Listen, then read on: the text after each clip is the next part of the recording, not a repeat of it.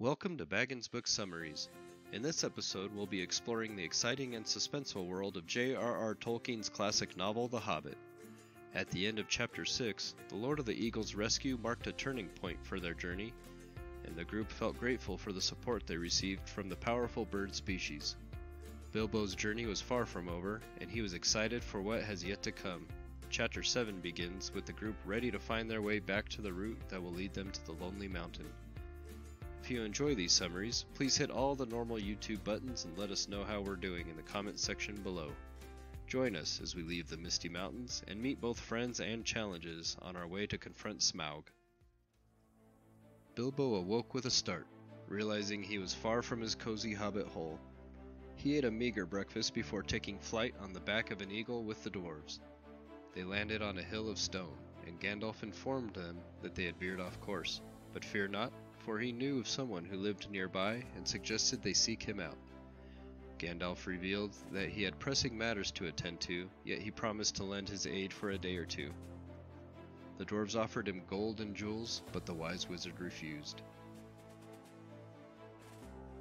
After bathing in the river and drying off in the warm sun, the group crossed the ford and began their march through the lush grass and trees. Bilbo inquired why the place was called the Carrock, and Gandalf recounted the story of Beorn, a great person who lived nearby and possessed the ability to transform into a black bear or a strong man with a beard. Beorn lived in an oak wood with his cattle, horses, and bees. Gandalf warned that the group be polite and steer clear of any mention of furriers, rugs, or capes, as it would undoubtedly offend Beorn. While some believed Beorn was descended from ancient bears in the mountains, others believed he was one of the first men to settle in the area. Gandalf leaned towards the latter and shared a memory of seeing Beorn sitting alone on top of the Carrock, growling in the language of bears. As the group strolled through the countryside, they came upon patches of wildflowers and buzzing bees that were larger than Bilbo had ever seen. Gandalf led them through a hedge and into the bee pastures of Beorn, a towering man who was surrounded by sleek and well-groomed horses. Beorn demanded to know who they were and why they sought his company.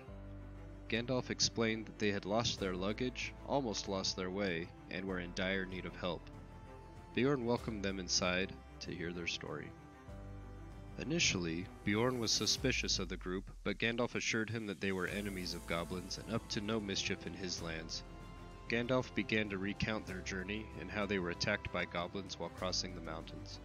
He told Beorn of their refuge in a cave, getting captured by the goblins, and his killing of a few goblins before he slipped away unnoticed. As Gandalf spoke, more dwarves arrived until Beorn was satisfied that he had met everyone. With Beorn and his animals lighting torches and setting tables for a feast, they were joined by sheep carrying trays of food. The seating arrangements were low to accommodate the animals, and Bilbo found himself able to sit comfortably at the table.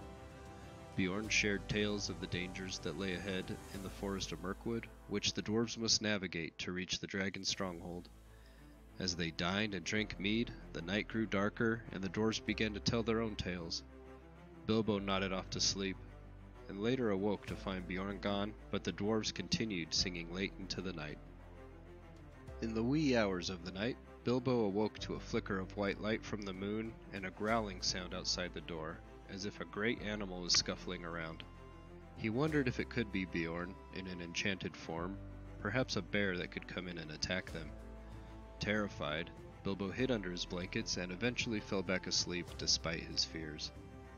Gandalf woke them all up in the morning, and they had breakfast before leaving Beorn's hall and continuing on their journey. Bilbo wakes up in the morning to find Bofur grumbling about him lying in the shadows. The dwarves inform him that they have been searching for Beorn since morning, but he's nowhere to be found. They had found breakfast laid out for them when they went out. Just before the sun sets, Gandalf, the wizard and occasional disappearing act, returns to the group with news about Beorn. He spent all day tracking bear tracks that led to the east side of the Misty Mountains.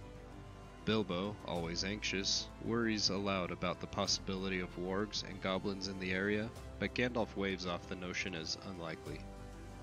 Bilbo goes to bed, and when he wakes up in the middle of the night, he hears more strange noises. The next day, they are all woken up by Beorn himself, who has been over by the river and up in the mountains in his bear form. He seems to be in a good mood and gets them all laughing with his funny stories. He tells them that he has been tracking the movements of the wargs and goblins, and he knows that they are not coming in their direction. Their journey continues with the guidance of Beorn, who advises them to take the secret path through the perilous Mirkwood. The group initially feels safe, but as they draw nearer, the land begins to slope up, and a quiet unease descends upon them. The birds grow silent, the wildlife disappears. Finally, they reach the eaves of Mirkwood, a vast and eerie forest that lies before them. They must bid farewell to their trusty ponies and enter the foreboding wood on foot, venturing ever closer to the dragon that awaits them at the end of their journey. In Chapter 7, Bilbo's journey has been full of unexpected twists and turns, and the encounter with Beorn proves to be one of the most memorable experiences in his quest.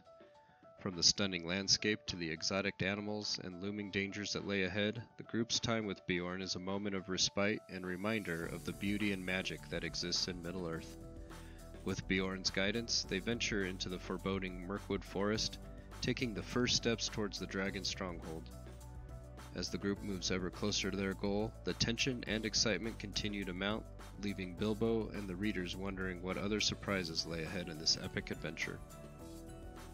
We hope you enjoyed this episode of Baggins Book Summaries. If you did, please give us a thumbs up, leave a comment, and let us know what you think. Don't forget to hit that subscribe button and the notification bell so you never miss an episode. We have many more exciting adventures from Middle-earth to share with you, so stay tuned. Thanks for watching, and we'll see you in the next episode of Baggins Book Summaries. Until then, happy reading.